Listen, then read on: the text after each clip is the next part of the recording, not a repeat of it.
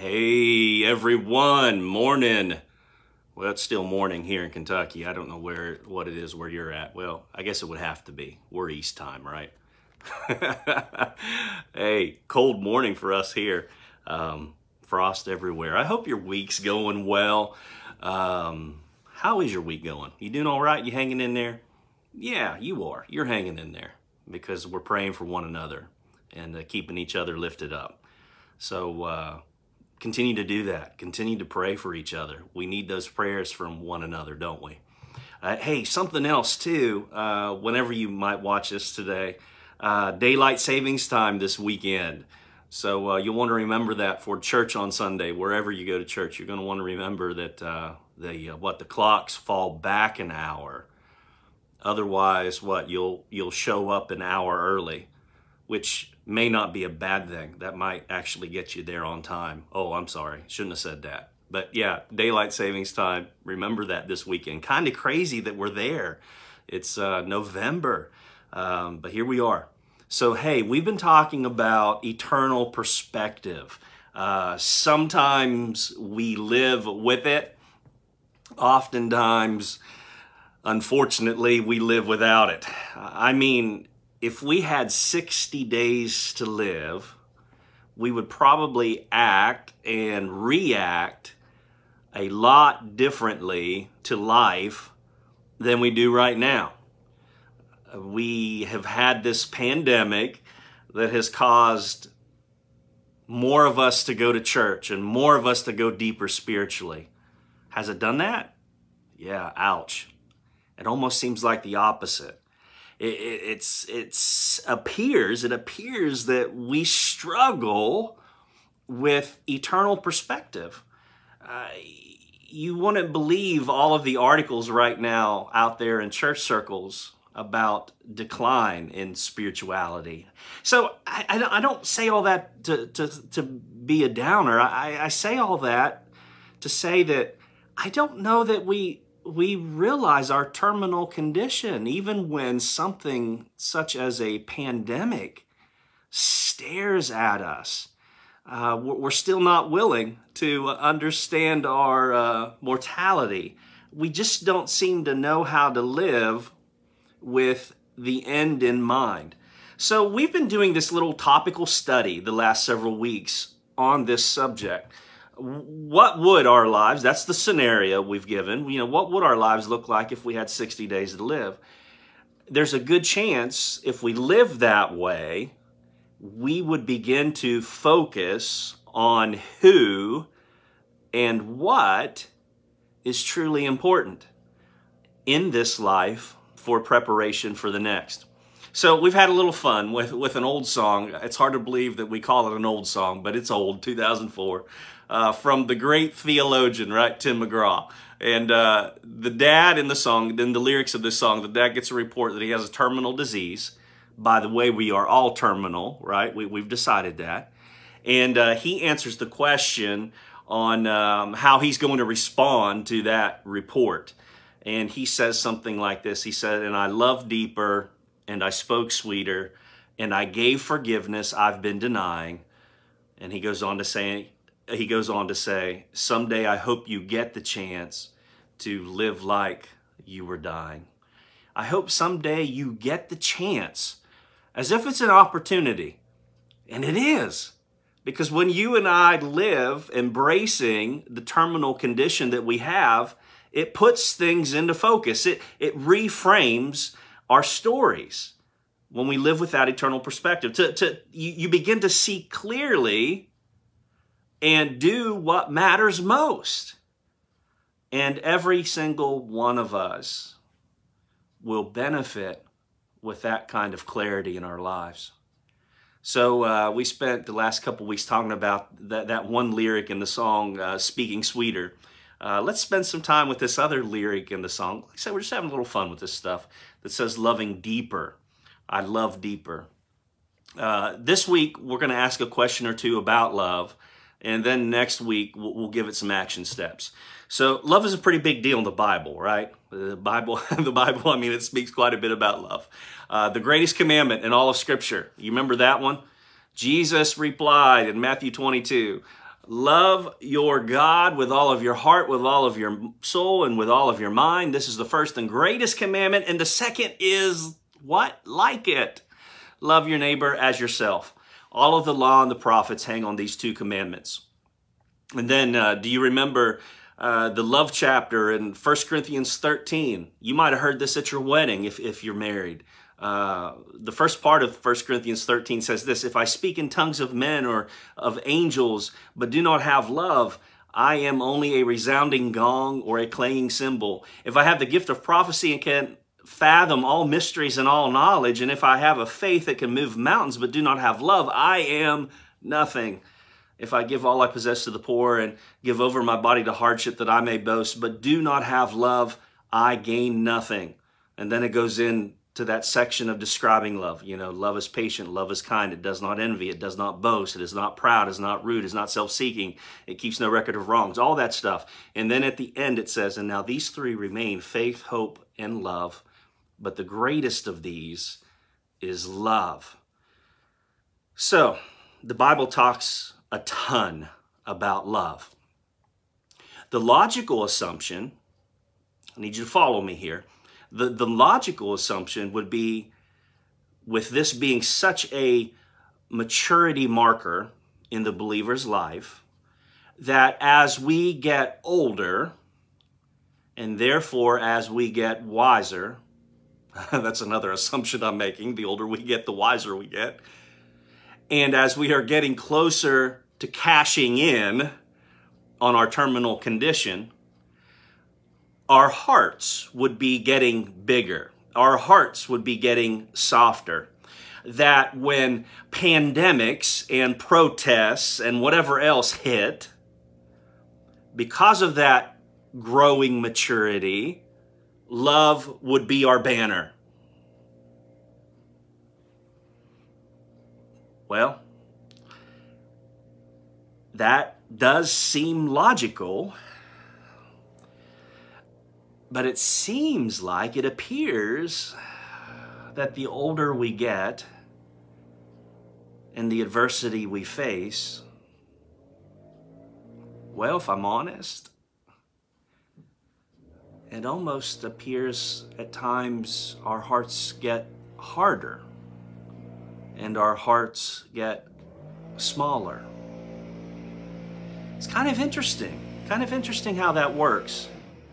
Maybe interesting is the wrong choice of a word. I guess we could say this. Becoming a person who loves deeply, like the song. I've got someone out here doing some lawn work. I hope that's not interfering too much. But I guess we could say, you know, if we follow along with the song, you know, loving deeply. Loving deeply doesn't just happen on its own.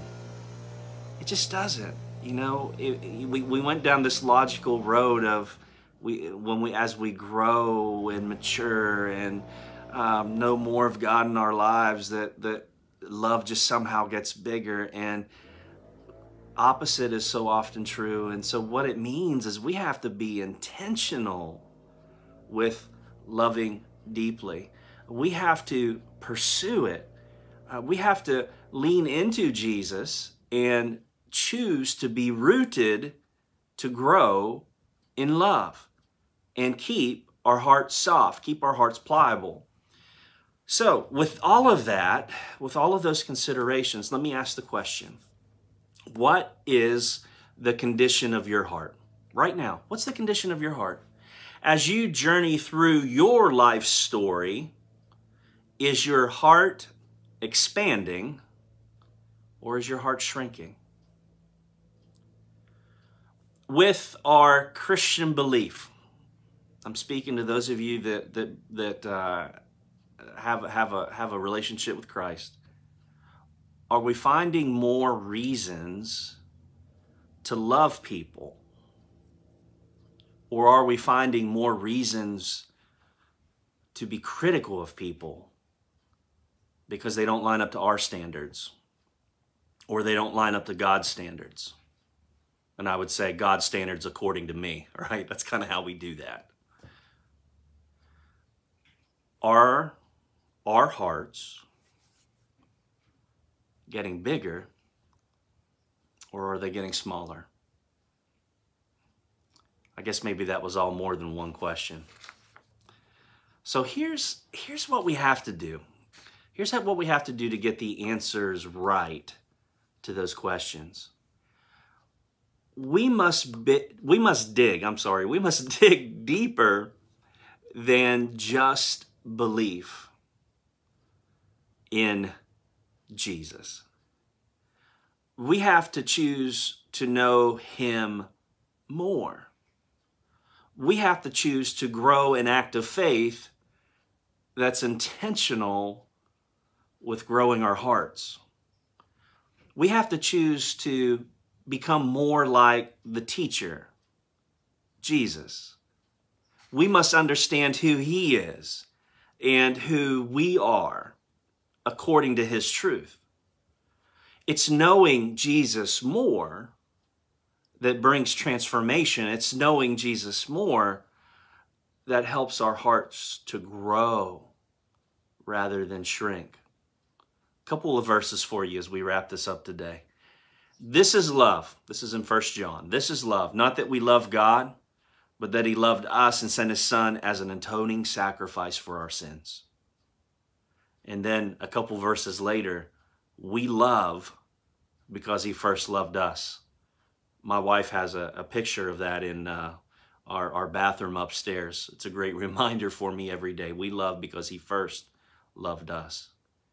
And then in Romans 8, for I'm convinced that neither death nor life, nor angels nor demons, nor the present nor the future, nor any powers, neither height nor depth, nor anything else in all of creation will be able to separate us from the love of God that is in Christ Jesus our Lord. I give you those kinds of verses because it's hard to give what we don't have. And for us to love deeply, remember, we have this terminal condition. We only have 60 days to live. Something that's going to be very important to us is loving people around us deeply. For us to love deeply, we have to sense God's love in our lives. It's hard to give love if we don't feel loved. But listen to me. Those scriptures that I just read tell you how much God loves you. If you'll let him, he will fill the tank every day for you. And we can then love others because he first loved us.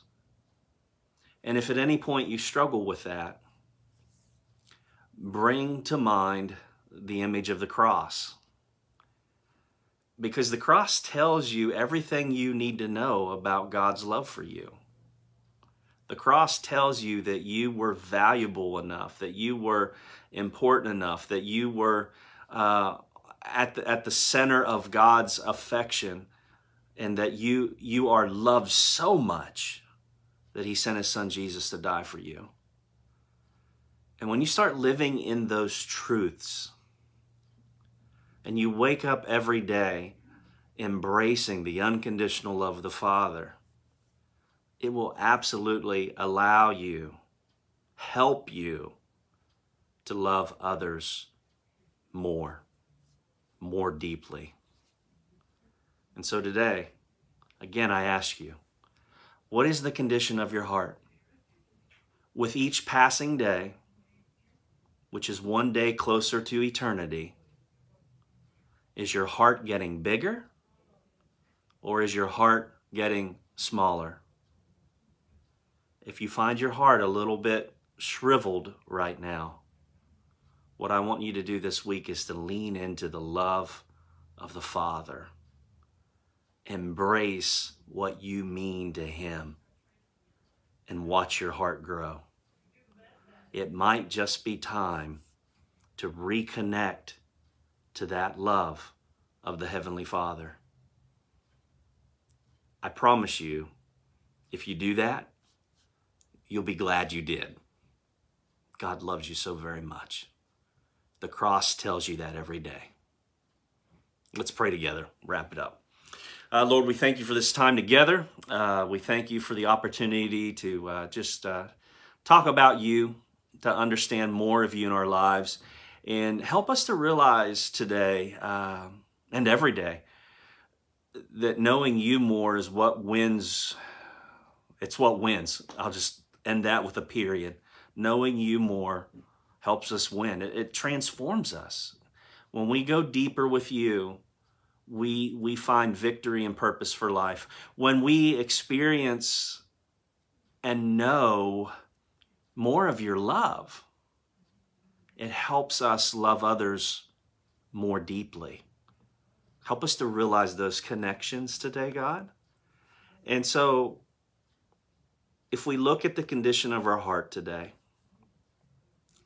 and we find that maybe our heart has gotten smaller over the last couple of years rather than larger,